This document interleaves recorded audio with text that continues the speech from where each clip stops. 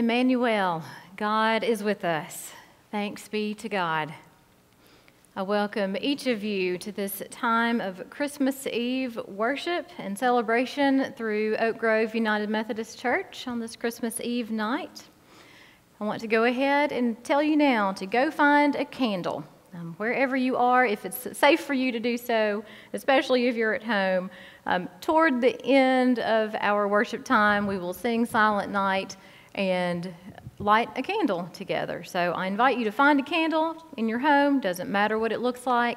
If you don't have a candle, then maybe a flashlight, or you could use the light on your phone for us to hold up together. Even though we are in different places, we will illumine wherever we are with the light of Christ. So get ready for that.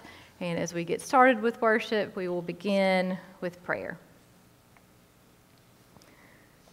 Loving God, with joy and thanksgiving, we celebrate tonight the birth of Jesus. We have come again to hear this timeless story of Christ's birth. In the excitement of this night, quiet our hearts so that we may know the peace and the fullness of this holy time. May we be filled with your Spirit so that your light can shine through us in the darkness of this world. May we give thanks, knowing that God is truly with us, Emmanuel, and we are not alone. Lord, open our minds and hearts that we may hear and rejoice in the gospel of our Savior's birth, told in story and song this night. Amen. I invite you now to turn your attention toward our Advent wreath as the Dickerson family leads our reading and candle lighting. Advent hope moves us. Advent love leads us. Advent joy stirs us. Advent peace stills us, that we might affirm our King Jesus.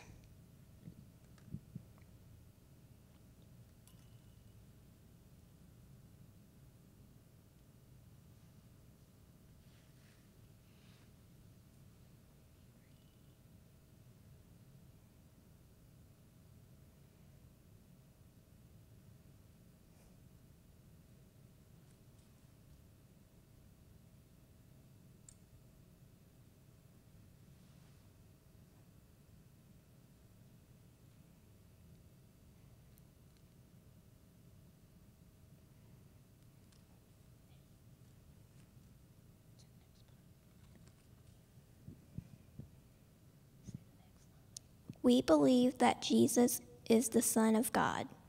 He was born of the Virgin Mary in Bethlehem of Judea.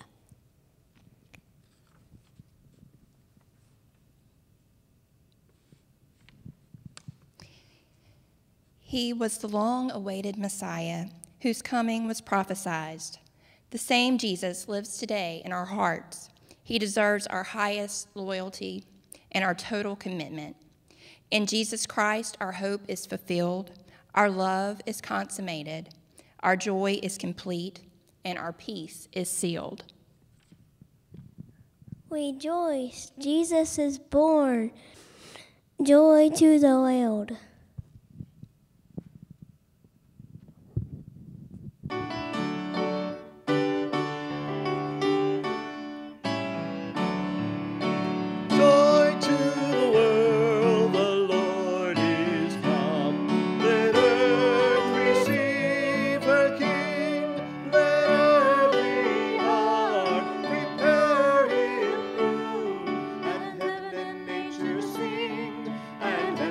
Nature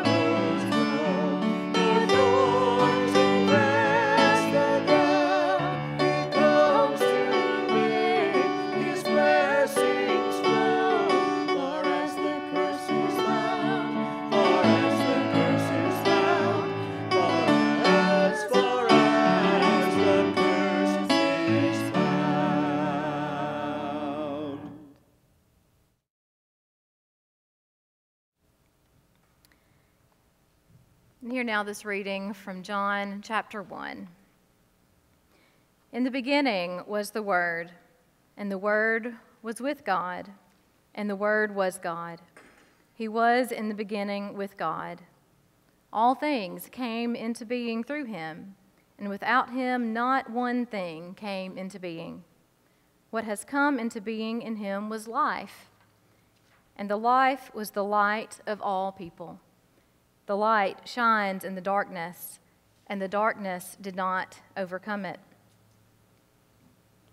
The true light, which enlightens everyone, was coming into the world. He was in the world, and the world came into being through him, yet the world did not know him. He came to what was his own, and his own people did not accept him. But to all who received him, who believed in his name, he gave power to become children of God, who were born not of blood, or of the will of the flesh, or of the will of man, but of God. And the Word became flesh and lived among us, and we have seen his glory. The glory is of a Father's only Son, full of grace and truth.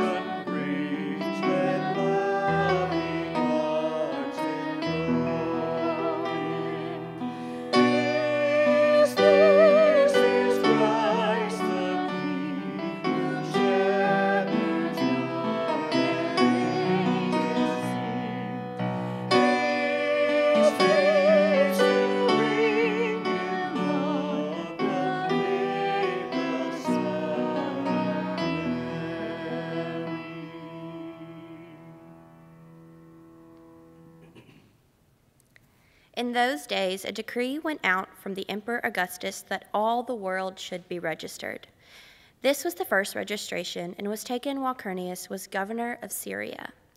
All went to their own towns to be registered. Joseph also went from the town of Nazareth in Galilee to Judea, to the city of David called Bethlehem, because he was descended from the house and family of David. He went to be registered with Mary, to whom he was engaged and who was expecting a child. While they were there, the time came for her to deliver her child. And she gave birth to her firstborn son and wrapped him in bands of cloth and laid him in a manger, because there was no place for him at the inn.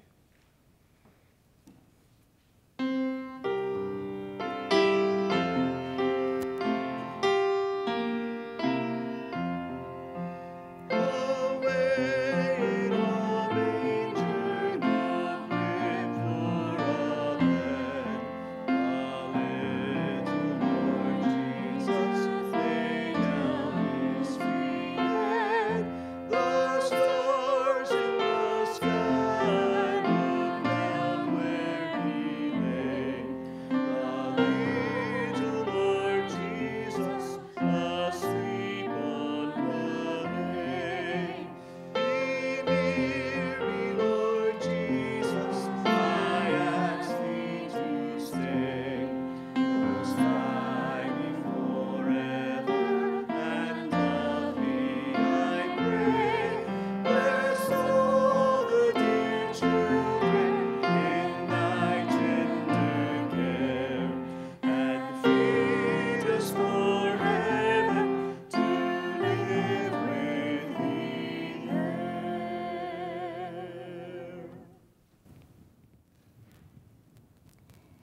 In that region, there were shepherds living in the fields, keeping watch over their flock by night. Then an angel of the Lord stood before them, and the glory of the Lord shone all around them, and they were terrified. But the angel said to them, "Do not be afraid. For see, I am bringing you good news of great joy to all the people. To you is born this day in the city of David a Savior, who is the Messiah, the Lord. This will be a sign for you. You will find a child wrapped in bands of cloth and lying in a manger." And suddenly there was with the angel a multitude of heavenly hosts, praising God and saying, "Glory to God in the highest, and on earth peace among those who favors him."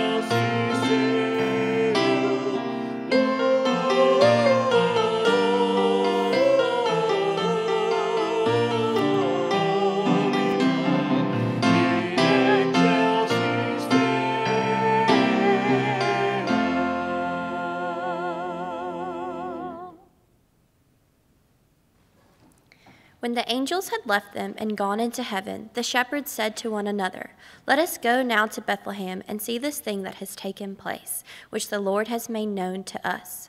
So they went with haste and found Mary and Joseph and the child lying in the manger. When they saw this, they made known what had been told them about this child, and all who had heard it were amazed at what the shepherds had told them. But Mary treasured all these words and pondered them in her heart. The shepherds returned, glorifying and praising God for all they had seen and heard and seen, as it had been told to them.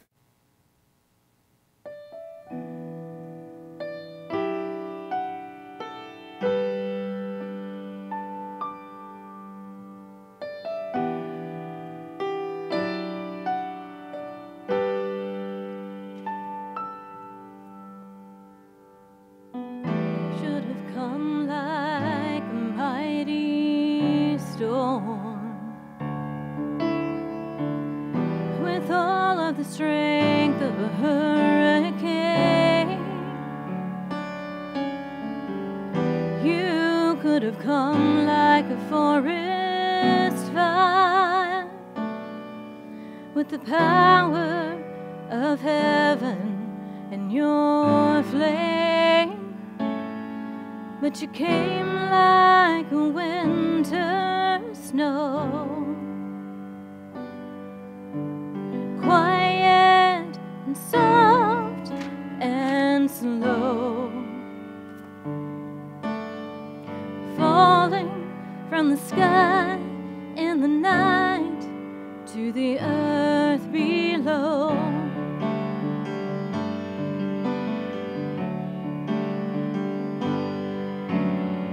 You could have swept in like a tidal wave, or an ocean to ravish our hearts. You could have come through like a roaring flood to wipe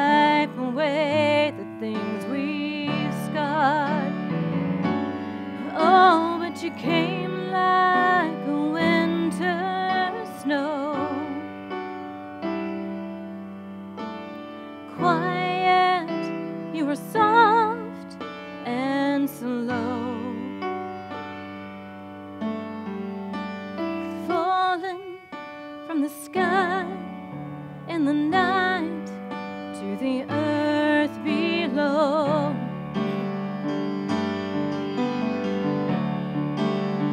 Oh no, your voice wasn't in a bush burning. No, your voice wasn't in a rushing wind. It was still, it was small, it was hidden.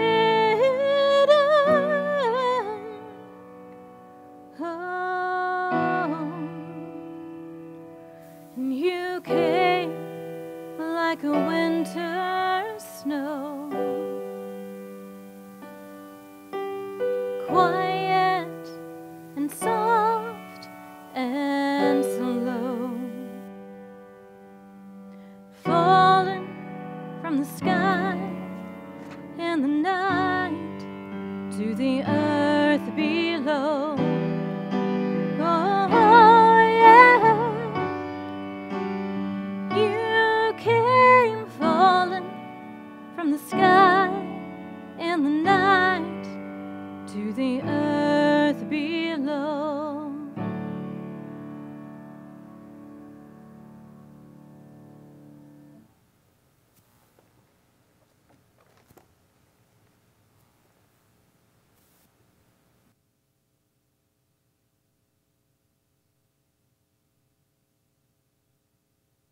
Hear now this reading from Isaiah chapter 9.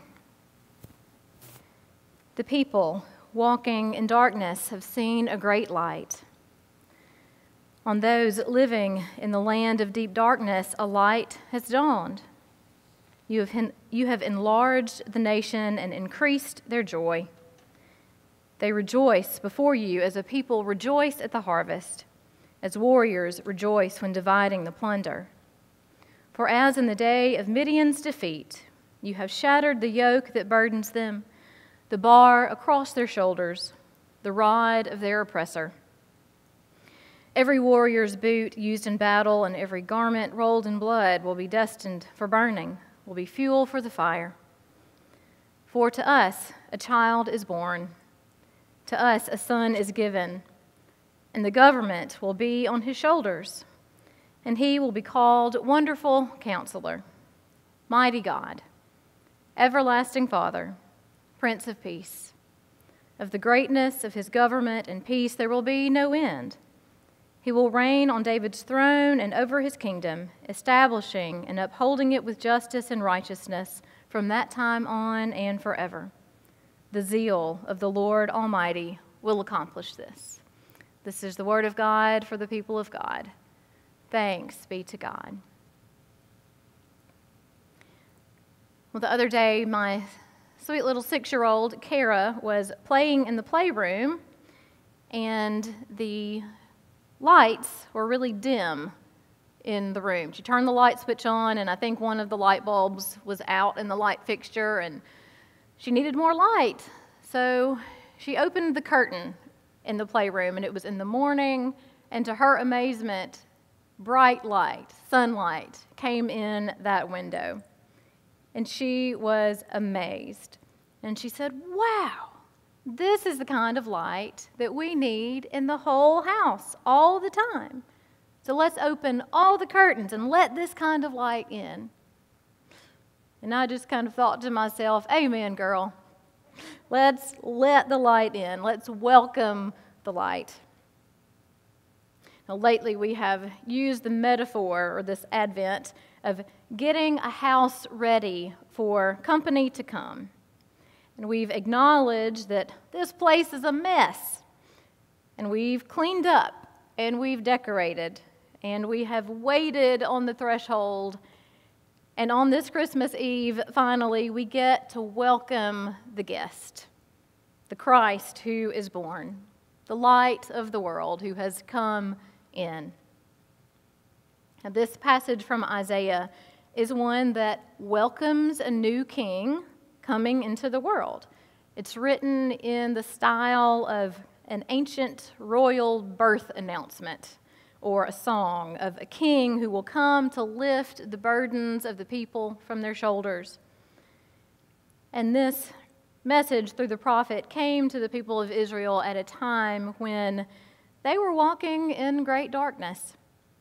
Their leaders and their kings had led them astray to worship false gods and such. And the people had been surrounded by war and violence and the threat of being conquered and taken away into exile. But the prophet says that a new light has dawned.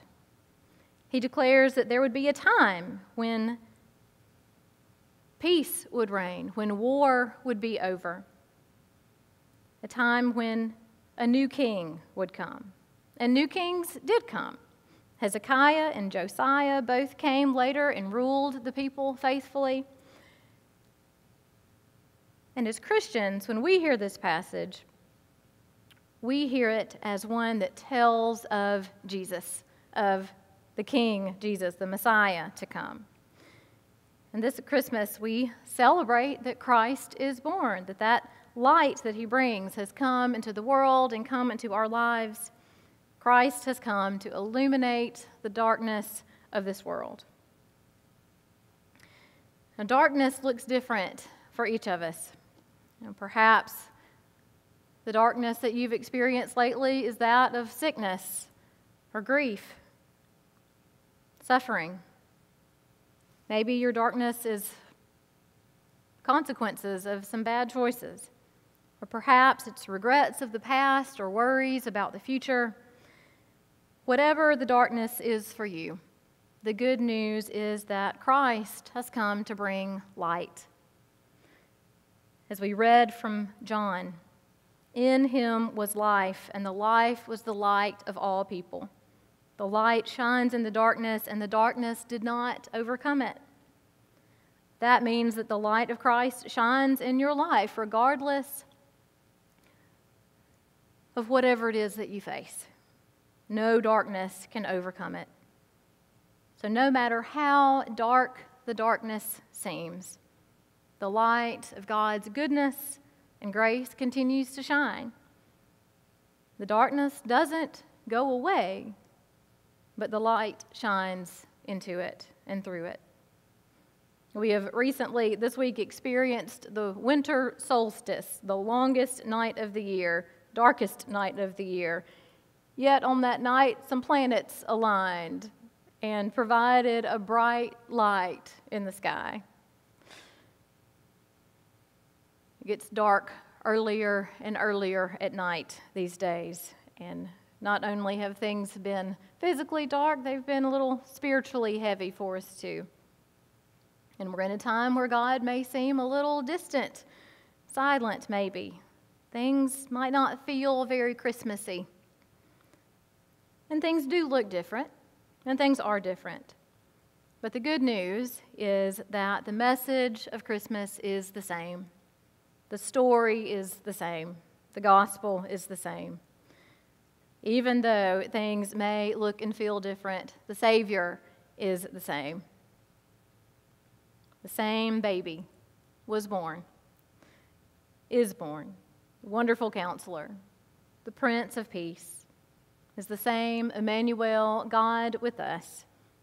He was with us yesterday, who is with us today, and who will be with us forever. In the name of the Father, and of the Son, and of the Holy Spirit. Amen.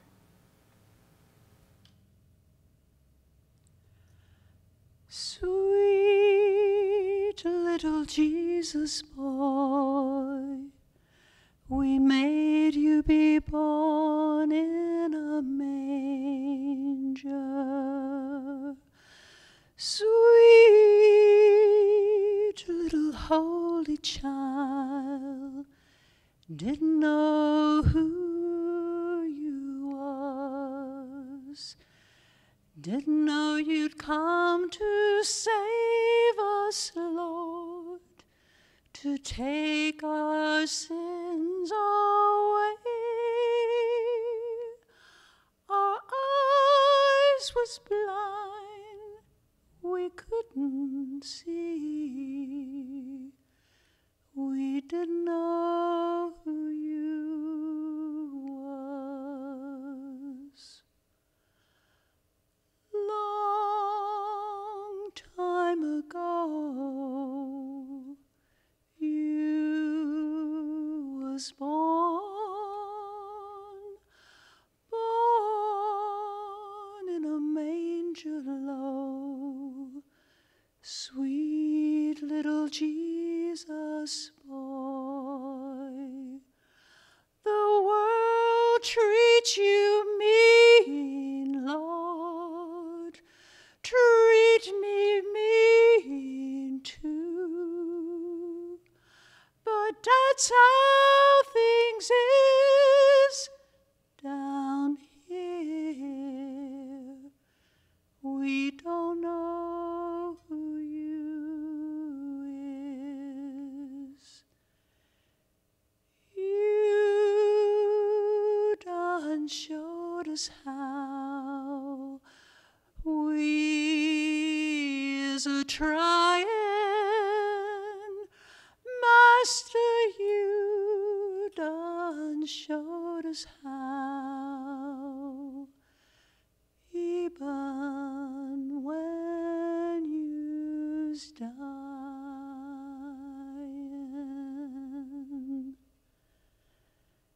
Just seem like we can't do right.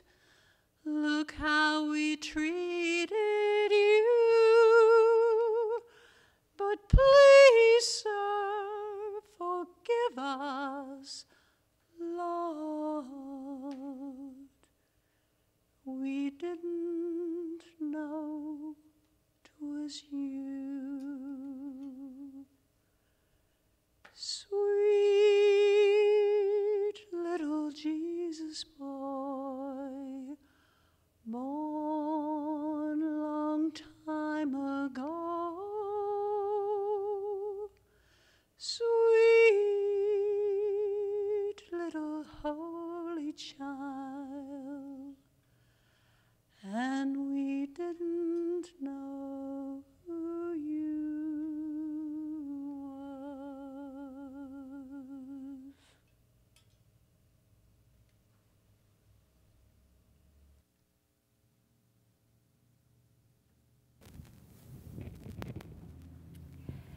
Merry Christmas, boys and girls, and everyone. We're so glad that you're here celebrating the birth of Jesus with us tonight.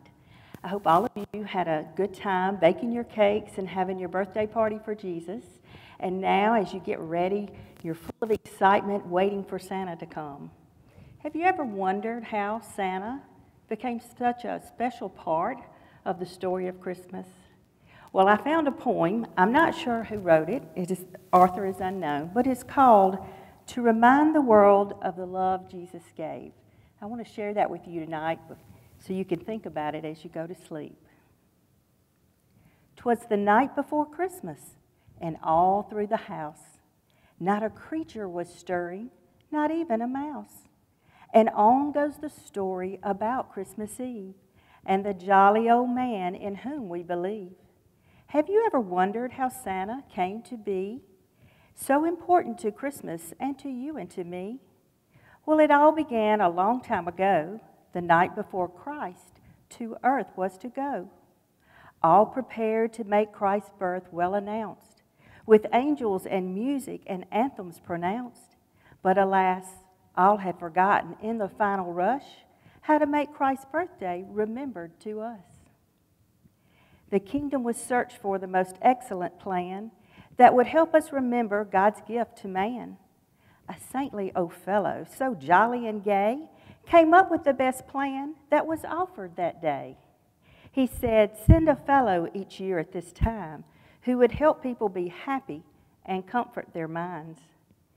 He would help man remember that God loves us so, by bringing presents to both friend and foe. He would show by example that true love and joy come only when shared with each girl and each boy. Heaven decided that Santa's plan would be just right, and Santa was asked to play the part that very first night. So from the first Christmas right down to today, when one heard the bells jingling and saw the big sleigh, they knew it was Santa making his way to remind the world of the love Jesus gave.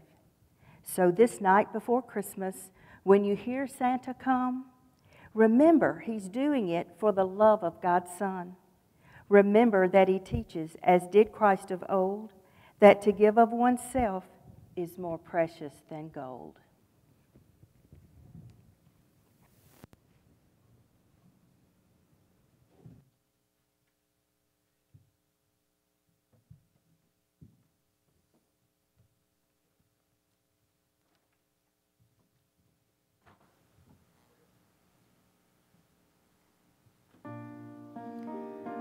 As we prepare to sing Silent Night, I invite you to find your light, whether it be a candle or your flashlight or whatever you've got near you. Find your light and share the light of Christ just with yourself or with those around you or to whomever and however. And when we're done here, you're invited to share that light of Christ and carry it with you wherever you go.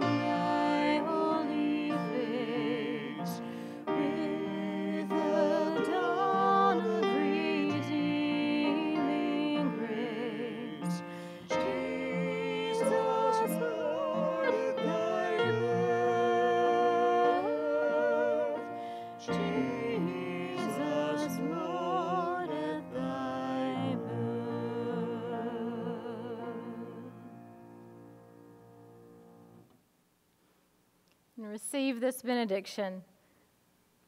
The light of Christ, our guest, the Christ child, has come. So let us go now and let that light shine into all the world. Go in the name of the Father, and of the Son, and of the Holy Spirit.